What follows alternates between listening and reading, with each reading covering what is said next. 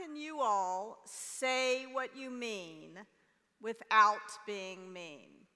I started thinking about this back in 1999. I had started a software company, and I came into the office one day, and about half the people in the company had sent me the same article about how everyone would rather have a boss who is really mean but competent, a total jerk but competent, than one who is really nice but incompetent. And I thought, gosh, are they sending me this because they think I'm a jerk or because they think I'm incompetent? And surely those are not my only two choices. Now, I went to business school, and there I learned exactly nothing about management. But I did learn one really important thing. All of life's hardest problems can be solved with a good 2x2 framework. So that is how I started thinking about this problem. I was unwilling to let go of my desire to show that I cared personally. That is what, for me, gave work meaning, but I also had to learn how to challenge directly. And I had to learn how to do both at the same time. And over time, I came to think about caring and challenging at the same time as radical candor. Now, the easiest way to understand what radical candor is to think about what happens when we mess up on one dimension or another, as we are all bound to do from time to time. Sometimes we remember to challenge directly, but we forget to show that we care personally. And this I call obnoxious aggression. Anybody ever seen any obnoxious aggression? And this is a problem. Obnoxious aggression is a problem because it hurts people. Primarily, it's a problem because it hurts people. But it's also a problem because it's inefficient. If I act like a total jerk to you, then you're likely to go into fight or flight mode in your brain, and then you literally cannot hear what I'm saying. So I'm just wasting my breath. And then there's a third, more subtle problem with obnoxious aggression. I don't know about you, but for me, when I realize I've acted like a jerk, it is not my instinct to go the right way on care personally. Instead, it's my instinct to go the wrong way on challenge directly. Oh, it's no big deal, it doesn't really matter. And then I wind up in the worst place of all, manipulative insincerity. If obnoxious aggression is front stabbing, manipulative insincerity is backstabbing. It's passive-aggressive behavior. This is where all the most toxic kinds of workplace behavior, or frankly, behavior at home, in any relationship that you have in any part of your life, creep in. And it is fun to tell stories about obnoxious aggression and manipulative insincerity, because this is where the drama is.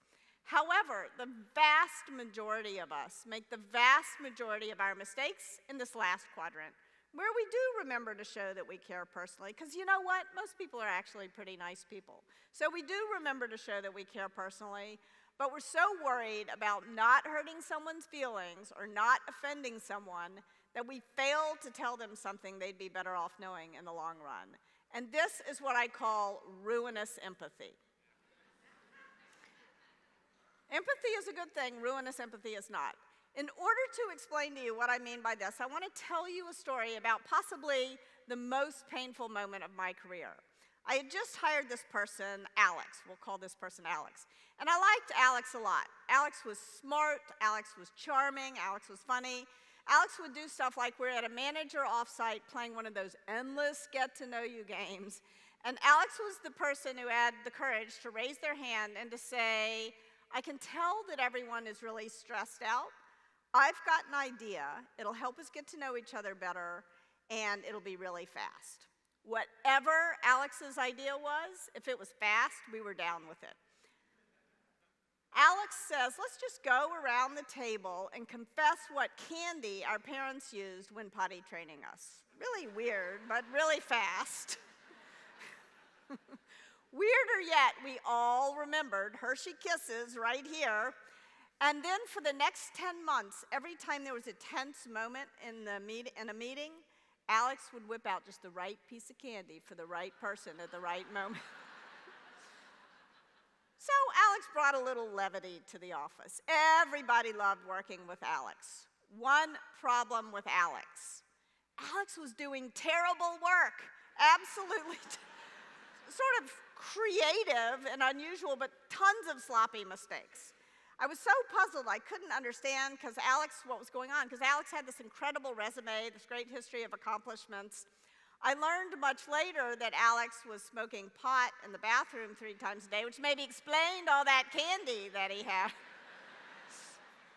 But I didn't know any of that at the time. All I knew is that Alex would hand stuff into me with shame in his eyes.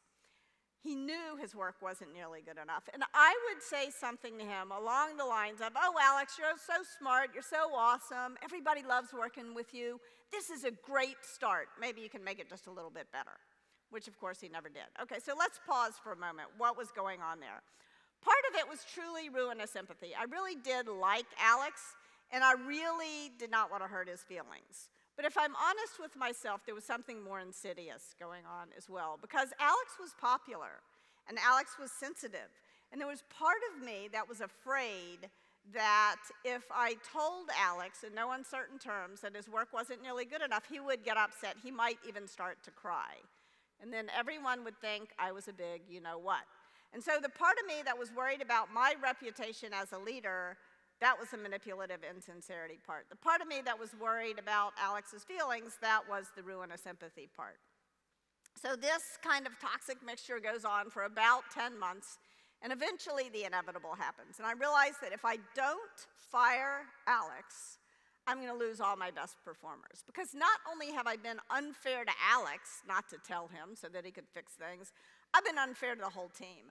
Their deliverables were late because his deliverables were late. They couldn't spend as much time on their work as they needed to because they were constantly having to redo his work. And the people who were the best performers on my team, they were just going to quit. They wanted to be able to work at a place where they could do their best work. And so I sat down to have a conversation with Alex that I should have started, frankly, 10 months previously. And when I finished explaining to him where things stood, he kind of pushed his chair back from the table. He looked me right in the eye and he said, "Why didn't you tell me?" And as that question was going around in my head with no good answer, he looked at me again and he said, "Why didn't anyone tell me? I thought you all cared about me." And now I realize that by not telling Alex, thinking I was being so nice, sparing his feelings, he's now getting fired as a result of it. Not so nice after all. It was a terrible moment in my career, but it was too late to save Alex. Even Alex at this point agreed he should go because his reputation on the team was just shot. All I could do in that moment was make myself a very solemn promise that I would never make that mistake again, and that I would do everything in my power to help other people avoid making that mistake. And that is why I'm here talking to you all today. Now, I want to talk to you not only about how this works, how ruinous empathy works in one-on-one relationships. It also works on team culture, or doesn't work. Often I'll work with a team, and they start out radically candid. Small group of people, they know each other really well. It's kind of easy for them to show they care and challenge. And then because of that, they find some success and they grow. And then they succumb to the gravitational pull of ruinous empathy. And then things start going wrong, but nobody wants to be mean. Nobody wants to talk to anybody else. Everybody's getting really agitated. And then finally somebody bursts out and says the thing. Anybody ever see that happen? Maybe not in the best way, but it works. And because it works, they do it again, but maybe they do it a little more.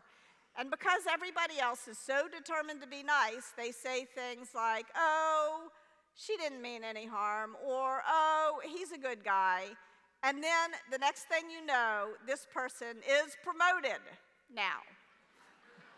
Anybody ever see this happen? There comes a moment on every team's history when the jerks begin to win, and that is when the culture begins to lose. Because what happens next? Everybody moves down to manipulative insincerity. They're talking badly about this person behind this person's back, but they are not talking to the person. It does not have to be this way, folks. If you notice this happening, your team sort of drifting over to ruinous empathy, It's possible to move over to radical candor. That's not going to solve all problems. People will still make a mistake, but you can tell them about that mistake in a way that allows them to make things better. Now, it's not only the culture on teams where this happens. Sometimes it happens in a whole society. Sometimes it turns out that a whole society is polarized. Anybody ever know such a society? We're polarized, and we're not talking to each other, we're talking about each other, and we're sticking with the people who agree with us. And I am no better than the rest of us on this. I recently was invited to give a talk at a company whose policies I disagreed with pretty vehemently. And I was tempted not to go. And then I thought, that does not seem like it's in the spirit of radical candor. In fact, I believe very deeply that unchallenged beliefs become prejudices. So I needed to go to this place and talk to these people, not because I was going in prepared to change my mind. If I'm honest, I was not. But I also wasn't going in trying to change their mind. I was going in thinking, if I understand their point of view, it will help me deepen my thinking, and maybe I can find some common ground with these people. You're going to hear more about common ground. Maybe I can learn to like these people. And as I gave the talk, I got to the Q&A, and it was going really well. We were having a great conversation, and there was this voice inside my head, like screaming at me, saying, Kim, these people are not your enemies.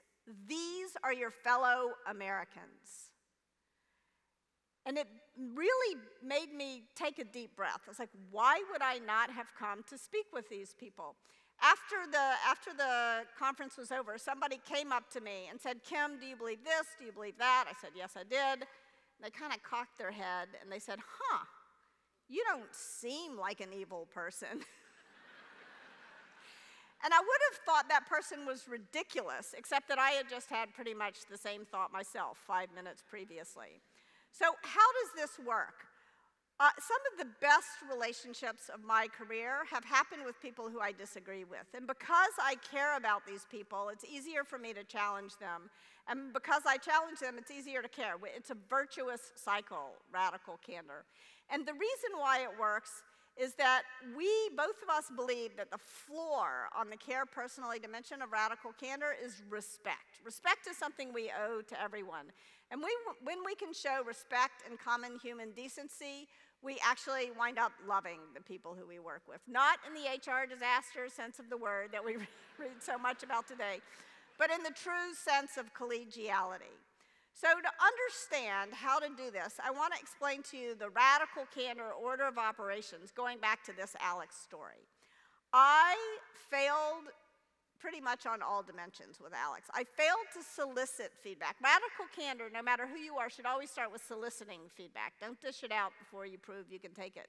But I didn't do that with Alex, so let's give me a report card. I failed to solicit praise, and I failed to ask Alex what I could do or stop doing that might make it easier for him to work with me. Maybe, just maybe, I was doing something that was frustrating Alex so much he was forced to toke up in the bathroom 3 times a day. I don't know, because I never asked him, right? So solicit feedback. You also need to give praise. The kind of praise I gave to Alex was really just a head fake, and you need to tell people when their work isn't nearly good enough. But because I failed to do that, I couldn't possibly gauge how my feedback was landing. So I'm going to give myself an incomplete there. So what do I mean by gauge the feedback? This is where you can use this framework. Remember, radical candor gets measured not in the speaker's mouth, but at the listener's ear. But how do you know what's going on inside someone else's ear? You can use this framework. If the other person seems sad, that is your cue to move up on the care personally dimension. If the other person seems mad, that is also your cue to move up on the care personally dimension. But it's pretty hard to care personally about someone who's yelling at you. So what can you do? In these moments, you're probably mad back. When you're furious, get curious, or get curious, not furious, if you're batting above average. Try to move up on, why is this person so mad? Last but not least, there are times when you'll say the thing, you'll work up your courage to say the thing, and then the person will just brush you off. This is your cue to move out further than you're comfortable going on the challenge directly dimension. So if you can all go forth and be radically candid, you will have better relationships, one-on-one relationships. You can help build a better culture at work, and you can help build confluence in society. Thank you all so much. Thank you. Thank you, thank you.